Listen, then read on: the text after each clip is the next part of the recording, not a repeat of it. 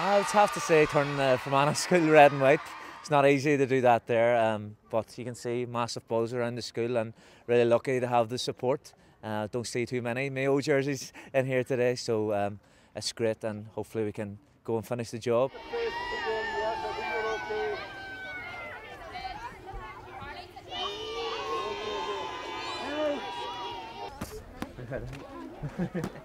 You get the girls, some of the girls on the bus, pass it around here as well.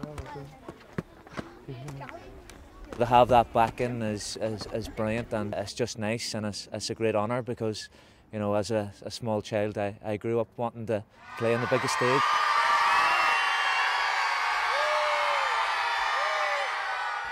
It's always nice to be able to say that that's your teacher playing in the final.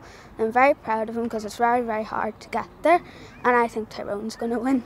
He's very good, and it's pretty exciting that he's in the Ireland final. I'm happy for him to be in the final, but it's also a hard position to get there. And in the future I wish I'd get there too. He did well getting that black card last game. You're allowed to mention that? And he's done really well so far, and I hope he wins. And what's it like having to wear a Tyrone jersey to school? It's I'm not used to it. It's now Tyrone versus Mayo in the final match for Sam. We wish you good luck and remember on the ball, stay calm.